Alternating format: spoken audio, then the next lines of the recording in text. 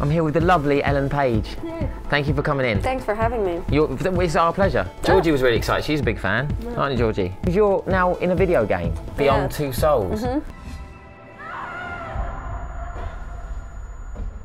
Ever since I was born, I've been linked to an entity. Hey. And I was looking at the video game, and it's pretty scary what they can do now with technology. It's wild, yeah. Mario Brothers has come a long way. It has, yeah. It's amazing. Yeah. How did this all start, like being involved in a video game? Because obviously you're a movie star. Like you decide to do any other job, it comes across, you look at the material. I met with the director, and quite frankly, it was a no-brainer. I mean, at first it was like, what does this mean? What does it mean to be in a video game? Do I just do some voice? Like, what the hell? And the script was over 2,000 pages long. Did you read the whole script before you committed? Yeah, yes, I had to. I mean, we were doing 30 to 40 pages of material a day, which is just insane compared to a movie. It's unfathomable. And you play Jodie. I play Jodie. You are Jodie in the video game, and you have this entity, this like gift, which is Aiden. It's the new me, and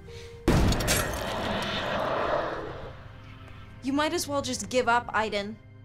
This date is going on. Like an imaginary friend, in a way. Have you ever had an imaginary friend in real life? I haven't, but when I was a little kid, I had this picture of cats on the wall. Okay. And I thought that another cat lived behind the picture. That's kind of, so an imaginary cat. An imaginary cat that lived behind the picture frame. That's similar in some way, but yeah, you can control Jodie. Can you change her path in life?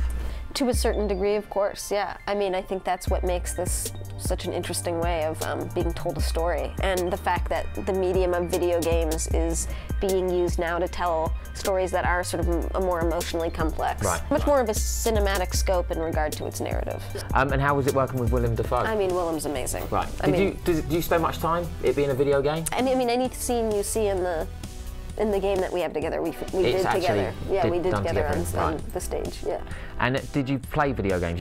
When I was younger, I played video games like crazy. But when I was about 16, I stopped. So I've had this like 10... Good age to stop. Yeah. We've got some fan questions. Okay. Are you ready for that? Is that okay? Yeah, a few I fans. hope so. You've got fans. You've got fans. I do. You're Ellen Page. You have fans. Well, a couple, maybe. Give some rising stars a piece of advice in Hollywood. I just think it's like so insanely important to be yourself and not believe the stuff that people are telling you. That's not cheesy. That's very smart advice.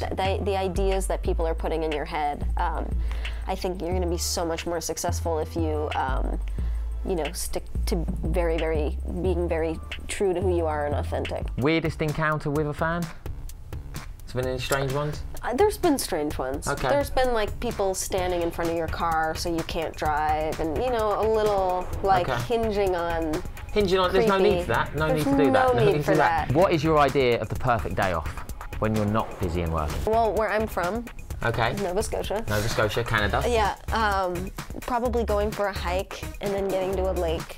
Okay. And then swimming in the lake. Okay. And then getting out and just like hanging out in the sun with a friend. You can't jump in the Hollywood Reservoir, you'll get arrested. So. Wouldn't do it. Yeah. Wouldn't do it. Yeah, no jumping in the reservoir, guys. Let's not send that message. Instead of jumping in the reservoir, perfect pastime, Beyond Two Souls. You can experience a lot through this. Yes, and it's very real. You could be Ellen Page in this.